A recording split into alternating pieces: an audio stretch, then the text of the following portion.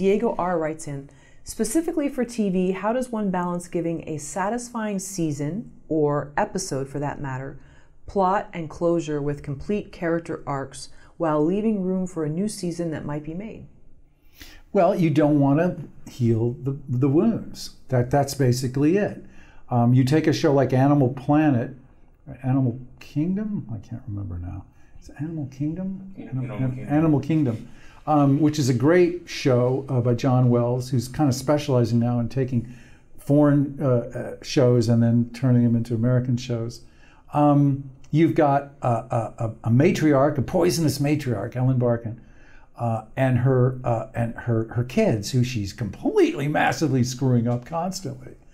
You know, you just never want to have those kids get better, and they don't. One of them's just been killed. Oh. And the others are just as poisonous as they were. They're just a nest of snakes. I mean, the great thing about television is that you replace healing, which is what you get in a movie, with surprise. Okay? So characters don't change in television, they surprise with new, often appalling aspects of their character you didn't know about. For instance, let me ask you this. You probably have someone you've known for 20 years, right? A few people, yeah. And you know them better and better, right? Some of them, yeah. Mm-hmm. And as you get to know them better and better, don't you find they're insanely appalling people? The more you know about them. A few of them, yes. The more you know about them. That would be oh my God. Oh my God, they're even worse than I thought. Right? Yep. So that's television. It's like, you know, it's not like those people are going to heal and you go, oh, see you later, Dave. I'm glad you don't are with your mother anymore. Everything's great.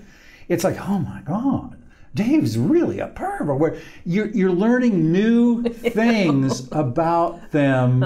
No, I'm just right. No, yeah, he wasn't the person I was thinking. No, about. I know. Yeah, you're learning new things about them that shock you. They're surprising. Oh yes. Okay. Yes. For instance, in The Sopranos, which you talked about earlier, Janice is getting married to a guy named Richie Aprile, and they're discussing their wedding plans one night.